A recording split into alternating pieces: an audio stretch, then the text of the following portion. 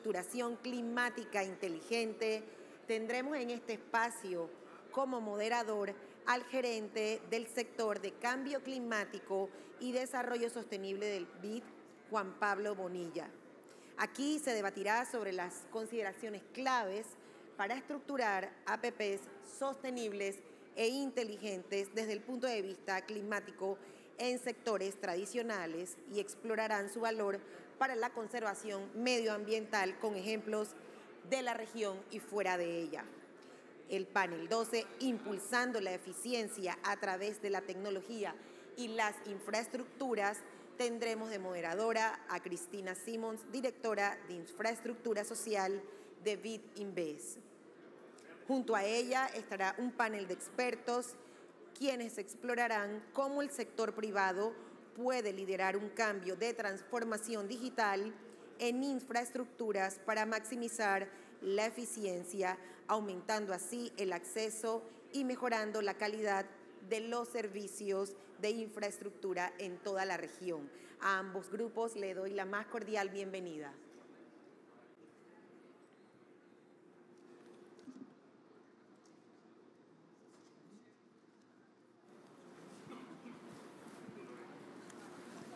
Ya iniciamos, ¿no? Aló, aló, ¿ya? Bueno, muy buenos días para todos y todas. Quiero, en nombre del Banco Interamericano, dar un saludo muy especial, no solo a las personas que nos acompañan hoy acá presencialmente, sino a todas las personas que se han conectado para esta sesión. Mi nombre es Juan Pablo Bonilla, soy el gerente de Desarrollo Sostenible y Cambio Climático del BID y es un placer estar con este panel y con todos ustedes hoy con nosotros. Vamos a iniciar presentando a nuestros speakers. Quiero darle la bienvenida a Andrea Betancourt. Andrea es oficial superior del programa del Global Infrastructure Basic Foundation y se desempeña también como directora regional del programa de ciudades seguras y saludables para Sudamérica y hace parte de la oficina del Secretariado de la Etiqueta de Infraestructura Sostenible del grupo FAST Infra, que su label es FISI, como ella nos contará después, y tiene gran experiencia en el desarrollo de proyectos urbanos en ciudades, así que nos va a compartir mucho la experiencia de PPPs, sobre todo en el tema urbano, y la importancia de Fast Infra para el desarrollo de PPPs. Bienvenida, Andrea. Con nosotros también está Michelle Young. Michelle is currently manager of the Public-Private Partnerships and Privatization Services of the Development Bank of Jamaica, DBJ. She has over 20 years experience in the private and public sectors. She has been with the bank for 10 years, with the last 6 years working on the development, structuring, and implementation of PPPs. Welcome. And finally, we have Fernando Pieroni. Bienvenido, Fernando. Fernando es actualmente consejero, delegado, CEO del Instituto Semella. Es ingeniero mecánico con máster en el Instituto de Energía y Medio Ambiente de la Universidad de Sao Paulo. Y antes de estar en el Instituto Semella, fue director de la Unidad de Asociaciones Público-Privadas de la Ciudad de Sao Paulo y de la estructuradora brasileira de proyectos IBP. Fernando, un gusto tenerte con nosotros. Bueno, antes de empezar el panel, yo quería compartir con ustedes, yo llegué a Panamá ayer, estábamos antes en Bruselas, en un intercambio muy importante de América Latina con la Comisión Europea, con los países europeos, y se habló mucho de la importancia de estructuración de buenos proyectos, incorporando los temas de cambio climático y sostenibilidad. Varios de los ministros de la región, varios representantes del sector privado, hablaron de la importancia de los NDCs, de los National Determined Contributions, y el rol que va a tener el sector privado en estructurar buenos proyectos para ser parte de los NDCs, y cómo para un país tener un buen NDC con buenos indicadores de seguimiento, con buen monitoreo, representa una buena estrategia de atracción de inversiones. ¿Por qué la importancia de los PPPs, de las asociaciones público-privadas? porque se están convirtiendo en un modelo muy importante, no solo para innovación del sector privado, pero también para articulación con el sector público de cómo se deben incorporar los principios climáticos en la estructuración de PPPs y para compartir el tema de riesgo, que va a ser fundamental para no solo traer inversiones, sino movilizar mayores recursos de diferentes partes, sector público, privado, institutional investors. Así que van a escuchar hoy ustedes a 3 expertos en esta materia, con una visión subnacional de ciudades, la importancia que tiene el tema de Fast Infra, que es una linda historia que Andrea va a compartir con nosotros, cómo en la práctica, en un país como Jamaica, se está incorporando los temas de climate en la estructuración de PPPs, y finalmente la experiencia que ha tenido Fernando desde diferentes visiones, estructurando proyectos en la ciudad de Sao Paulo, pero también en Brasil, y lo que se está haciendo en este momento en el instituto. Así que creo que vamos a tener una conversación hoy fascinante. Muchas gracias a todos y vamos a empezar con Andrea. Andrea, I wanted to ask you, Andrea, about the importance that you are seeing, not only for cities, but also Fast Infra. Please share with the audience how you are applying Fast Infra and also sharing with us any experience that you are having in the development of PPPs with cities. Thank you. Thank you, Juan Pablo, for having me here. I would like to first begin with something we had discussed before. How is that we assess sustainability in infrastructure projects? And I'd like to begin there and also share with you what is that my organization do and how is that we understand sustainability in infrastructure. And then go on to share with you how is that the Fast Infra sustainable infrastructure label is addressing or becoming a tool that can help assess projects and their sustainability performance. So at GIB, the Global Infrastructure Basel Foundation, that we work with different angles of infrastructure. We're trying to support and promote the transition to sustainable infrastructure. We have 3 pillars of work. One of those, for example, focuses on infrastructure and nature. So we're looking at nature-based solutions and how they can provide infrastructure services while enhancing ecosystems rather than disrupting them.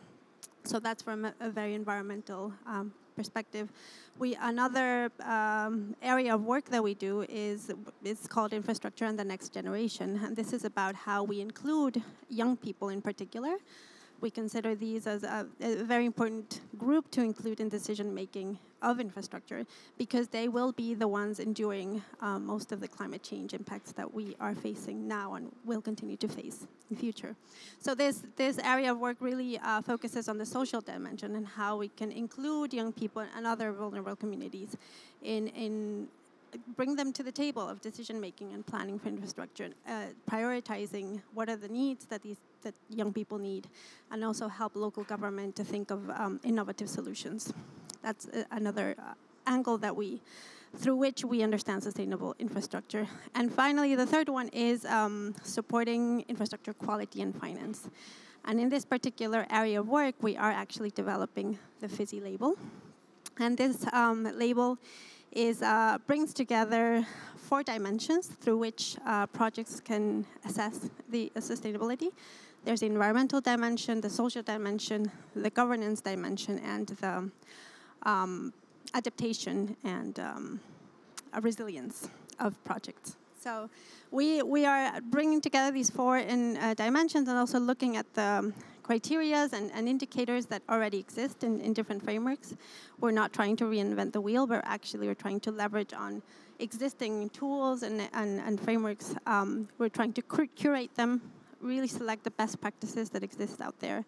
And with this label in place, try to help projects include all of these different dimensions into the planning, all the way from the planning to the implementation of programs. So, for example, something also that is new about this label is that we are trying to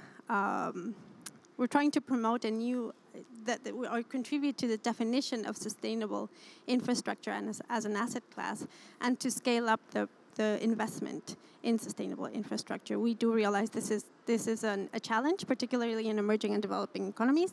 So this is something that the label is trying to do, so that projects all over the world have this standard that is a standard language where they can signal their performance in sustainability. And investors, independent of where the project is based, can be reassured that those projects are fulfilling criteria that has been very robustly curated to show that they are indeed sustainable.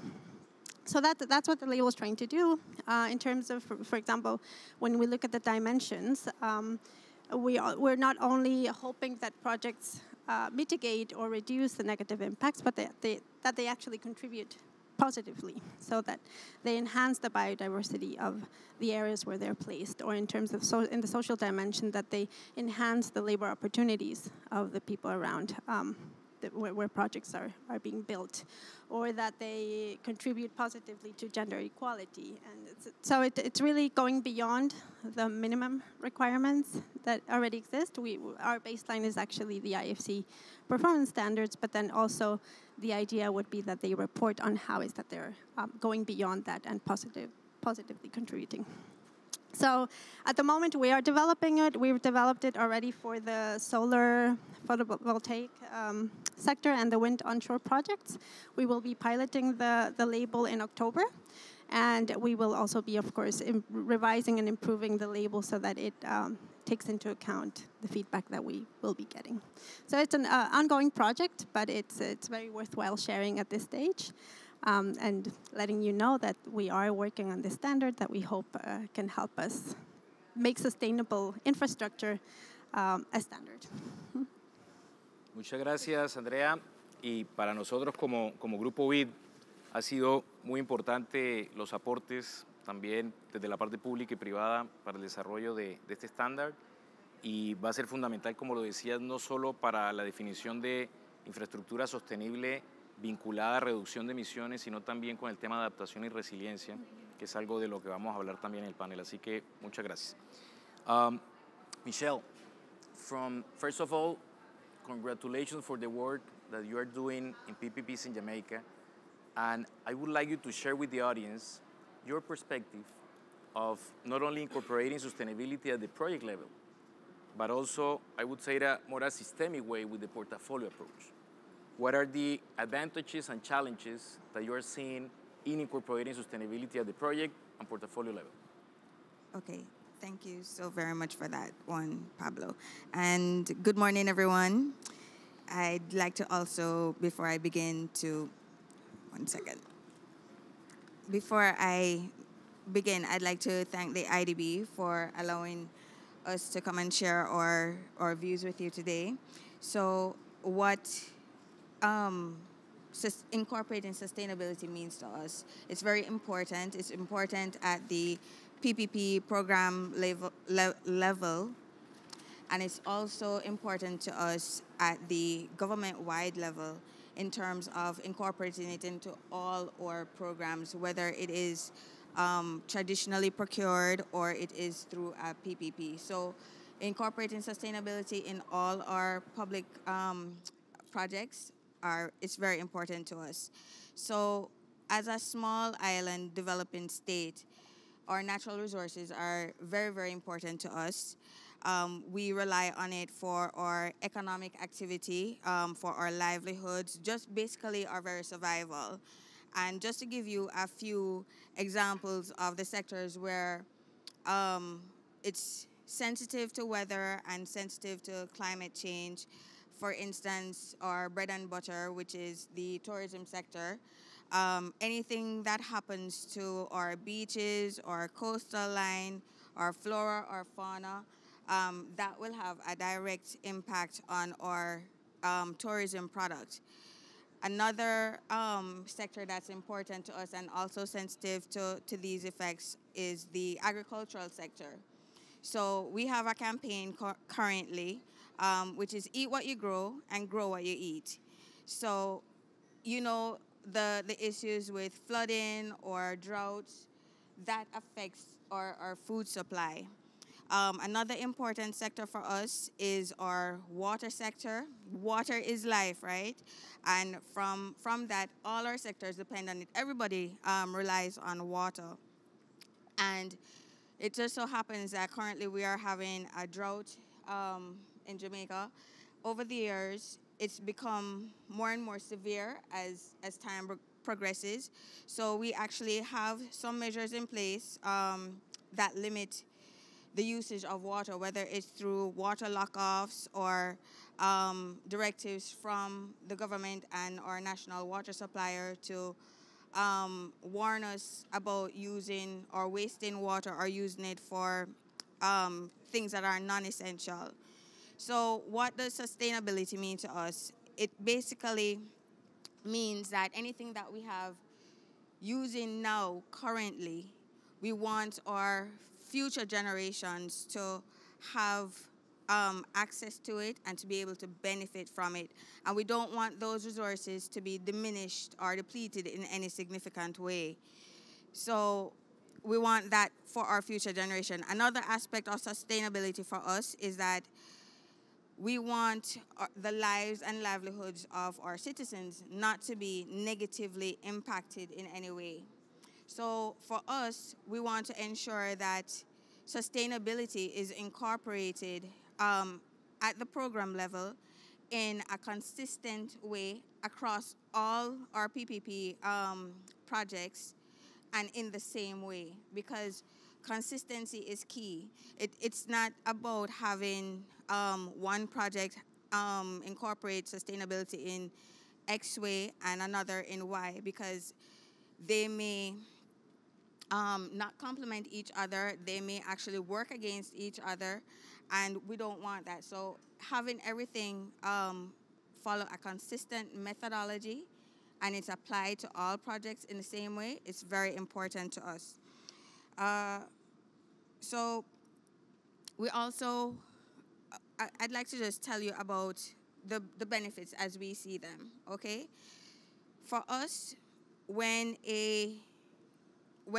environmental and social and climate risks are identified, they can be adequately managed and they can be mitigated. And that in of itself is a benefit, just being able to manage and mitigate. An offshoot of that is there is the project bankability. So investors will be attracted to the project because their lenders will naturally have sustainability requirements, and of course, because they are comforted that these risks are identified and can be managed and mitigated, they can offer better loan rates, which improves the bankability. On a more practical side of it, we can have, when it's applied at the program level, we can see shortened or reduced disruption periods to the infrastructure or service if and when that climatic or weather event happens, okay? Another benefit will be, let me think. So we have the bankability, which is a biggie. We have identifying, which is also another biggie. We also have incorporating sustainability at the program level obviously will lend to the PPP program success. So it's just one element. Other elements will include, of course, proper legal framework, proper policies in place, a good pipeline, etc. I think you asked me about the challenges as well. Okay, so in terms of challenges, one of the things that we encounter is that sometimes identifying the risks can be challenging because from a climate point of view, what we feel in the Caribbean and in Jamaica is not because of what we are doing, but what's happening elsewhere. So, and we have no control over what is done or the measures anybody else takes. So we actually try to work with institutions that are on the front line of that information, such as research institutions like the University of the West Indies or the Meteorological Office of Jamaica, just to be able to keep up with the new trends, the data, what's happening, and what to expect. Another challenge, as we see it, is the cost of building internal capacity, the internal capacity to identify the risks, to assess the risks, and to be able to evaluate those risks, because we have to be able to quantify it and to know what to put into the PPP transaction structure, right? And so there is the cost to what we like to call train and retain. So training the human resources within the PPP unit and retaining them, because we don't want them to leave. If it is that some PPP units, not ours, they can afford to have an environmental specialist, that also comes at a cost. There is a dollar cost to it, and as well as the call on that resource, as in that person. So if you have even one or two environmental specialists, it may be difficult for them, those single persons, to manage all the questions and needs of their PPP unit. And okay, so that's two. I think I'm running out of time. So basically, the overall project preparation cost is increased because of all that has to go into it. And what I don't want us to forget is that there's also increased cost in monitoring and enforcing after the contract execution, because all the work that we put into project preparing it, to identify the risks, put things in place to manage and mitigate them, we don't want it to be lost when the project is executed. So the real deal is after the project is executed, in terms of monitoring for those events if they happen, and enforcing to ensure what is contractually obligated is followed through on. Thank you. Sorry. Thank you, Michelle. And while I was listening to you, I think it's key to think, as you mentioned, the programmatic approach, that it becomes also a strategy to attract funding, but at the same time the challenges of not only identifying climate risk and how to incorporate resilience into the design of PPPs, but also, as you mentioned, to have the adequate technical capacity inside and with external actors like universities to start working on that. So I think that's a very important point. Fernando, si uno ve internacionalmente, hay dos señales muy importantes de la última COP de cambio climático y de la COP 15 de biodiversidad, de empezar a articular las dos agendas, no solo climate, pero también la agenda de nature, que están bastante vinculadas. Desde tu experiencia, ¿cómo ves el rol de las APPs en activos ambientales, temas como parques, como áreas naturales, dentro del diseño de las APPs y hacia futuro inclusive como un nuevo asset class de nature-based solutions para APPs? Bom, Juan Pablo, primeiro eu gostaria de agradecer novamente pela oportunidade de estar aqui. Acho que primeiro é importante fazer um esclarecimento. A gente está falando de parques e florestas. Muita da discussão da questão climática, da incorporação de práticas em projetos, trazem a natureza para dentro dos projetos. Aqui a própria natureza é o objeto do projeto, né? E a gente tem diferentes arranjos. Às vezes as pessoas falam parques, florestas, como se fossem a mesma coisa. E, na verdade, a gente tem um arranjo voltado a turismo, que é o investimento em infraestrutura, é investimento em serviços, em educação ambiental, né, que conecta as pessoas com a natureza. E eu tenho aquele investimento no manejo florestal, que aí é o aproveitamento de produtos madeireiros, não madeireiros e serviços ambientais dentro de um objeto de uma concessão, né? Acho que esses são os dois projetos emblemáticos, tradicionais que nós temos. Mais recentemente, eu acho que é importante mencionar uma experiência que o Serviço Florestal Brasileiro tem tido, com o apoio do BNDES, que é concessões para a conversão de florestas exóticas em florestas nativas. Então, a gente pega, por exemplo, a Mata Atlântica, que é um bioma bastante degradado no Brasil, ter uma concessão que, ao final dela, ela devolve ao poder público uma floresta restaurada, é interessante, né?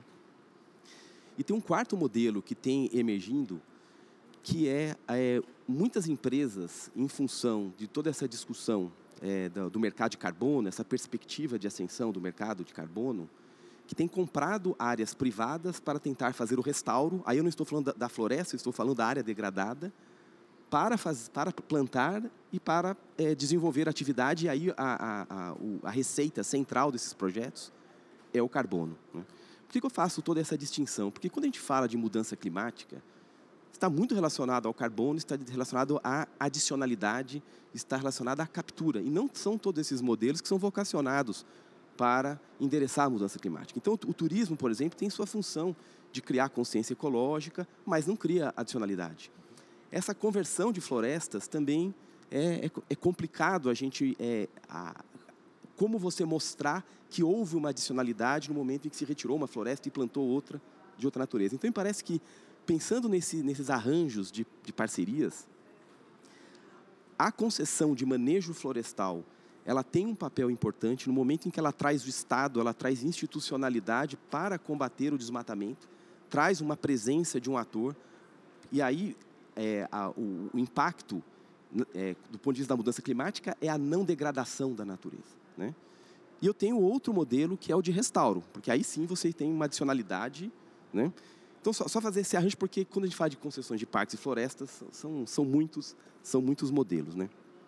Agora, com relação ao avanço desses modelos, né? Quais são os desafios, quais são os pontos?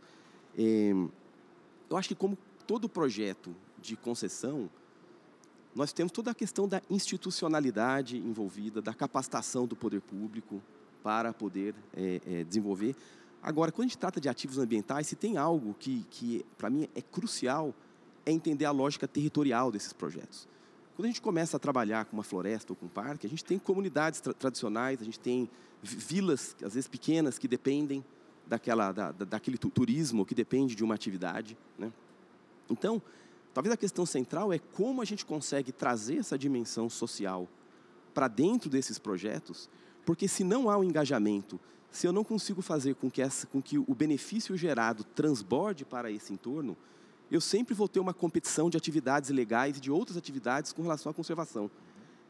Tem aquele jargão que se fala, né, que tem que deixar de ver valor na floresta ou na biodiversidade destruída e ver o valor que tem na biodiversidade preservada. E, para isso, eu tenho que criar uma equação econômica e social que faça com que haja esse engajamento. Sem esse benefício, não há engajamento, e é ilusório achar que o concessionário, por si só, vai promover essa conservação. Muito obrigado, Fernando. Creo que traes una perspectiva muy diferente que va más allá de la visión tradicional de cómo cumplimos con una salvaguarda ambiental o social en una APP, a cómo las APP se vuelven un instrumento para ayudar, como decías, o a preservar la floresta o a tener un manejo sostenible de lo que son activos naturales. Y ahora que estamos hablando de la importancia de la Amazonía, por ejemplo, todo lo que vamos a tener que desarrollar conjuntamente sector público y privado para bioeconomía, para generar empleos para las comunidades en la Amazonía va a ser fundamental, y creo que el rol de las APPs cada vez va a ser un vehículo muy importante para ese propósito. Volvemos a Andrea. Andrea, con la experiencia que has tenido, no solo con todo lo que es el Fast Infra, pero sobre todo con los temas de ciudades y desarrollo urbano, ¿en qué momento de la planificación crees tú que hay que incorporar todos los criterios de sostenibilidad? ¿Y cuáles son los principales retos que estás viendo, sobre todo para incorporar eso en el tema de desarrollo de proyectos urbanos? Sí. Español o inglés, con lo que te sientas mejor. Bueno, lo voy a responder en español. Estoy bastante acostumbrada a trabajar, a comentar sobre estos proyectos en inglés, entonces a veces me trabo. Pero sí, tenemos uno de nuestros proyectos, se llama Safe and Sound Cities Program, y ahí de hecho la idea del programa es precisamente trabajar en temas de sostenibilidad desde el inicio, desde incluso antes de que se entre a la planificación, desde el decision making, desde la toma de decisiones. Y en este proyecto, por ejemplo, buscamos integrar a la juventud. Trabajamos con varias ciudades en América Latina y en Asia. E intentamos crear un diálogo desde el inicio entre la juventud y los gobiernos locales, porque lo que hemos visto es que muchas veces las agendas o los intereses o las prioridades no coinciden. Entonces nos interesa mucho generar ese diálogo desde el inicio, antes de que se tomen las decisiones o antes de que se prioricen hacia dónde van a ir las inversiones o qué tipo de infraestructura se va a incorporar en una ciudad.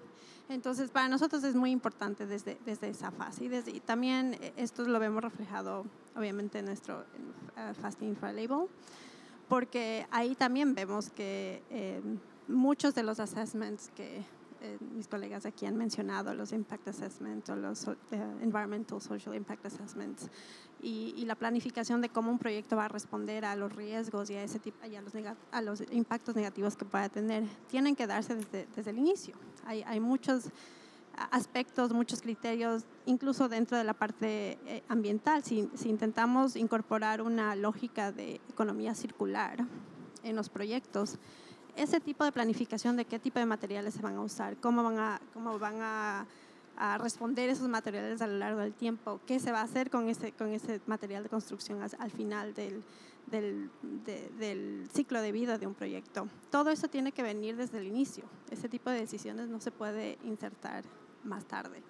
Entonces, nosotros lo que también nos damos cuenta es que al inicio del proyecto, en la etapa de planificación, también es una etapa donde los proyectos no tienen tantos recursos para poder cumplir con todos los requisitos de sostenibilidad.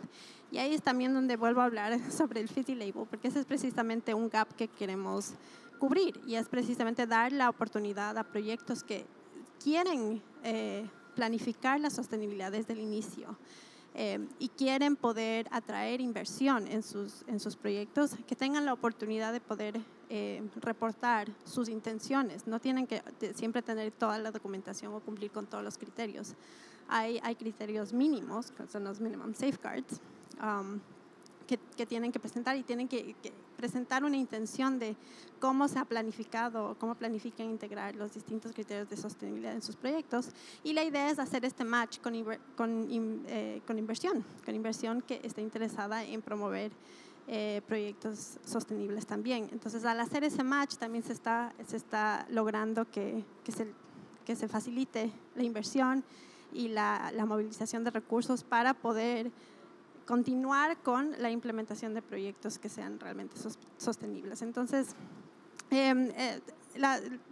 los criterios de sostenibilidad se dan a lo largo del proyecto, de un proyecto de infraestructura. Pero nosotros sí consideramos que es necesario desde el inicio, desde la planificación, ir pensando en todos los stakeholders del programa, ir tomando en cuenta cómo los impactos se van a dar a lo largo de la vida de un proyecto. Y planificar bien planes de acción de cómo se va a responder a esos riesgos, cómo se va a responder a riesgos de temas de cambio climático. Y eso es una planificación a largo plazo. Entonces, eso es lo que hemos visto. Gracias. No, muchas gracias, Andrea. Y este es un punto fundamental, porque muchas veces, inclusive nosotros lo vemos dentro del grupo, cuando ya llega una alianza público-privada para ser financiada, ya el sponsor, por decirlo de cierta manera, por Bid Invest, la pregunta es cómo los criterios se lograron incorporar desde el principio o no en el diseño del APP. Y aquí es donde el tema público-privado empieza a funcionar de una manera muy clara. Tenemos que, para los que diseñan la APP, incorporar los temas de sostenibilidad desde el principio, para que los términos de referencia de una APP no solo en los temas de cambio climático de reducción, o sea, estoy pensando en renovables, electromovilidad, sino adaptación. Es cómo empezamos a incorporar el tema de resiliencia de infraestructura desde el diseño de una APP para que después la financiación pueda incorporarlo. Y como decía Michelle, el incorporar esto desde el principio y tener labels como el que tú mencionabas puede ser un gancho, puede ser un atractivo para el tema de financiación con diferentes actores de una APP. Así que punto muy importante que estás trayendo, Andrea. Michelle, when you talk about the challenges before, I like a lot what you mentioned on how to include the different environmental, social issues as part of the design.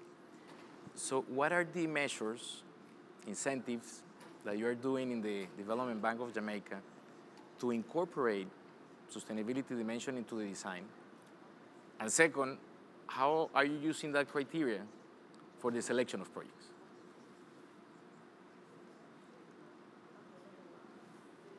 Hello? Good. Okay, basically how we encourage using the criteria within the program. First, and again, with the kind assistance of the IDB, we have been able to revise our PPP policy.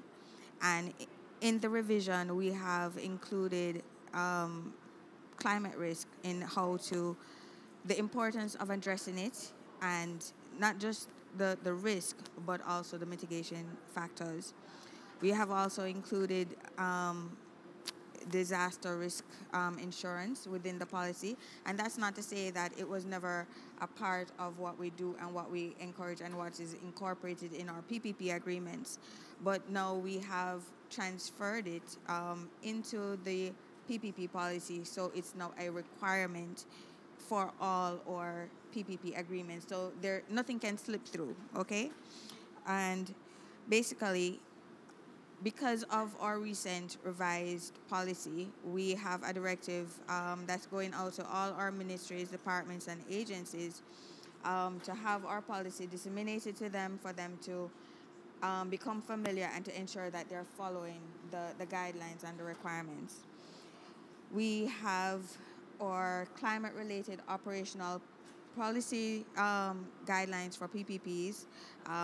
We again had that document developed with the assistance of the IDB.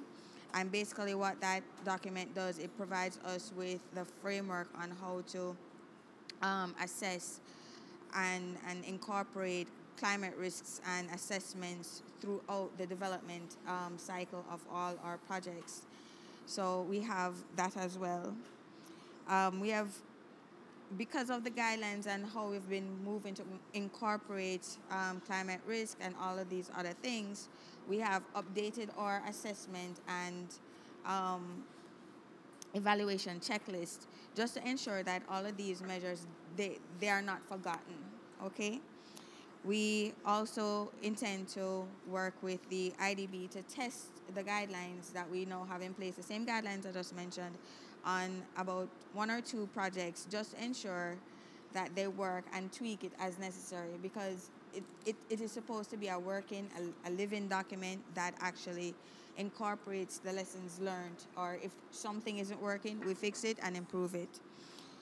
In terms of how we address all of this, all of these aspects, it's done at every milestone. So whether it is at the concept stage, the business case, the transaction, the RFP, we do gateway reviews. So from as early as the project concept, we'll have high-level assessments done, and of course they're going to become more detailed as we move along the continuum of the project development cycle. So we'll have a more detailed environmental and social due diligence report, for instance, at the business case stage. So we also, because we want to have a successful project and therefore a successful program, we also work with regulatory agencies within Jamaica, agencies such as the National Environmental Protection Agency, NEPA, and they're basically responsible for Jamaica's protection of Jamaica's environment and promoting sustainability overall. Another agency that we often work with on projects is the Water Resources Authority, and they basically have jurisdiction over all of Jamaica's, the use of our water resources. So we have consultative actions with them from as early as the project concept right up to contract execution.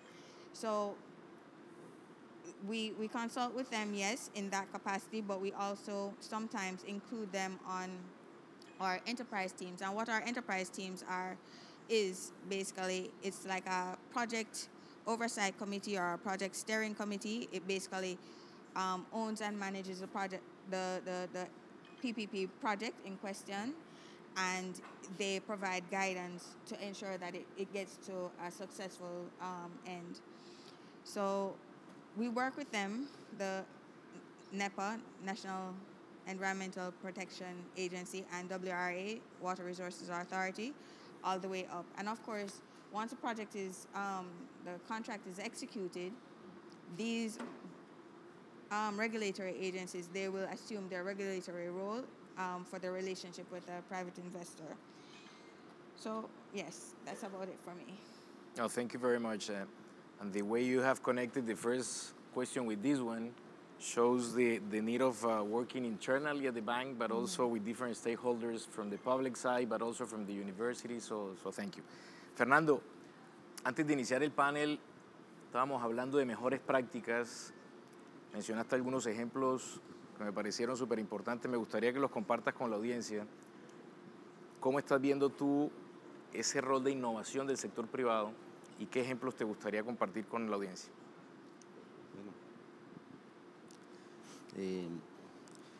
Quando a gente fala desses projetos, se eu for puder compartilhar o que eu tenho visto no Brasil, né? Eu acho que tem boas práticas que são inerentes a qualquer projeto de parceria, mas que eu acho bom enfatizar, porque os projetos, às vezes, algo que é natural para um setor de transportes ou um setor de aeroportos, quando a gente olha os contratos antigos no Brasil, por exemplo, uma boa matriz de risco, um bom instrumento de reequilíbrio, um sistema de monitoramento de desempenho, é algo que tem amadurecido bastante.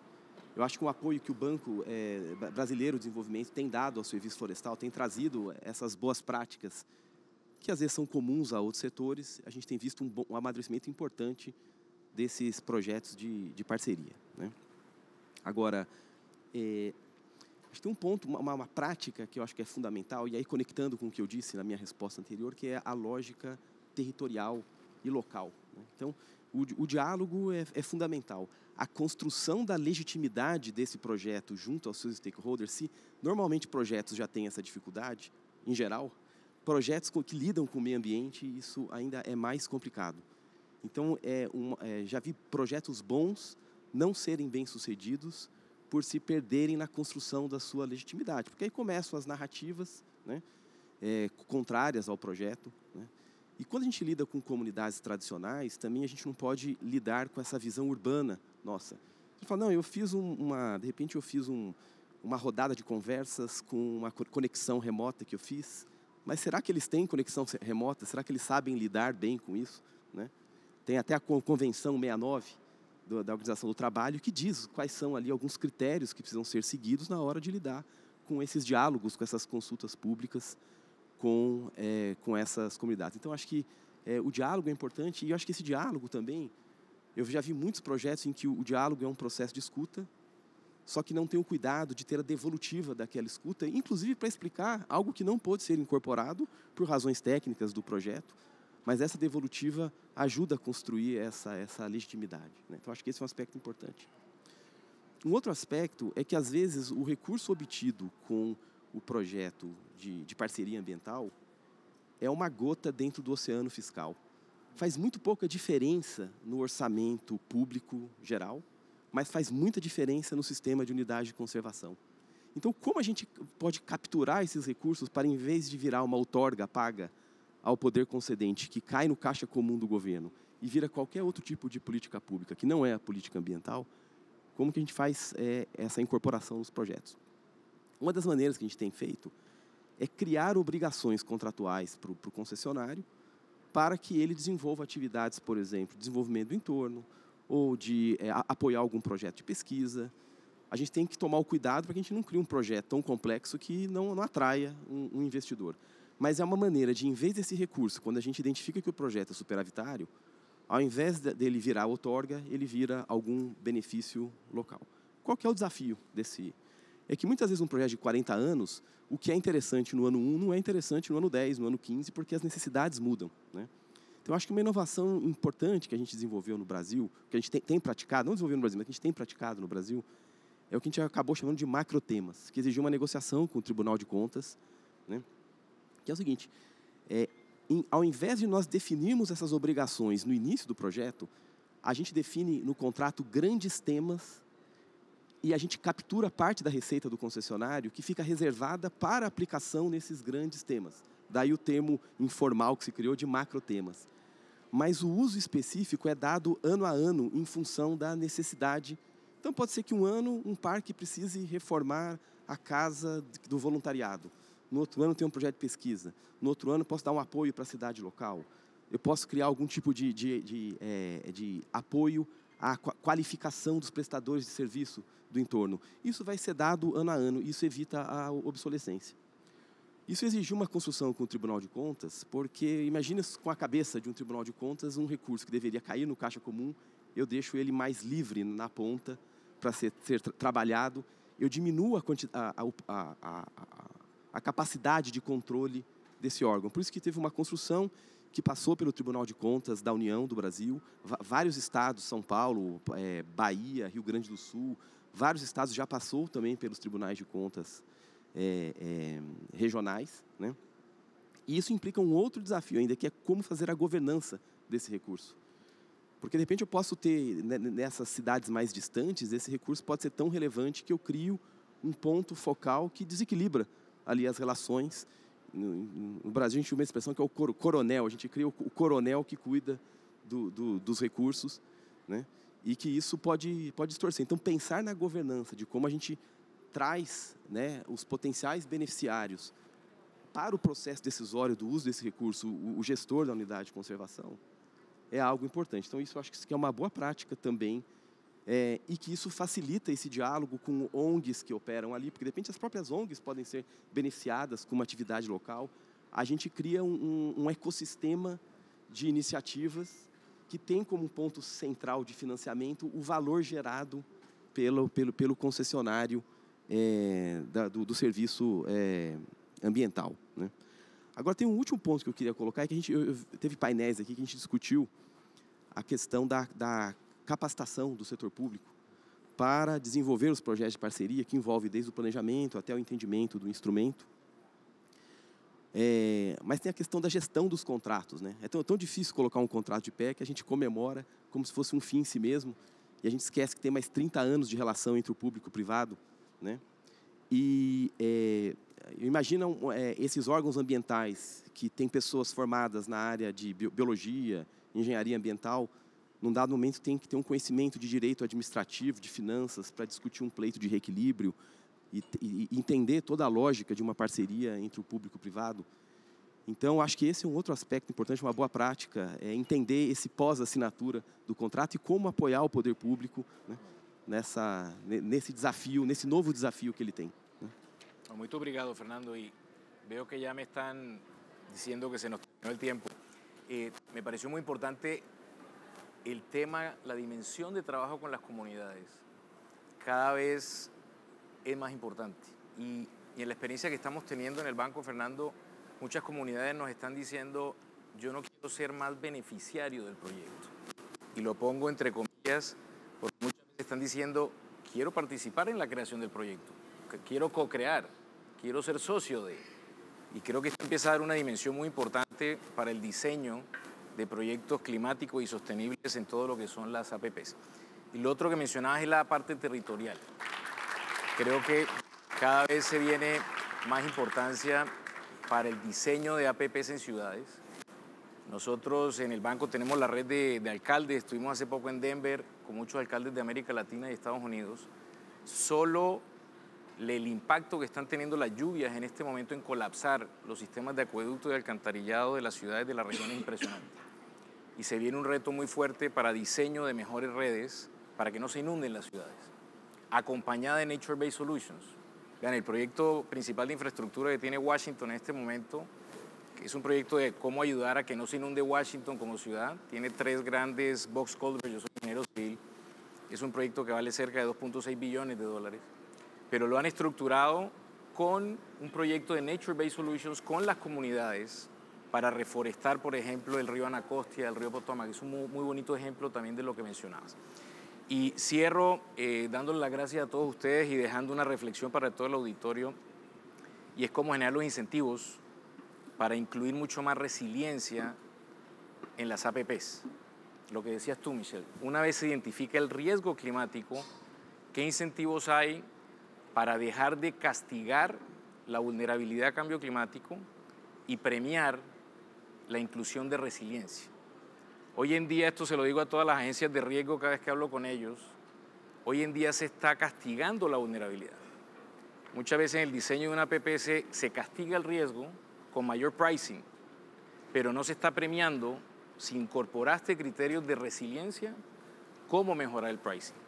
Y eso yo creo que va a ser fundamental en el diseño de las APPs en el futuro para poder cambiar los incentivos a incluir las medidas de Addressing Climate Risk desde el principio. Así que muchas gracias a los tres, hemos aprendido mucho en esta sesión y muchas gracias a todos ustedes por acompañarnos.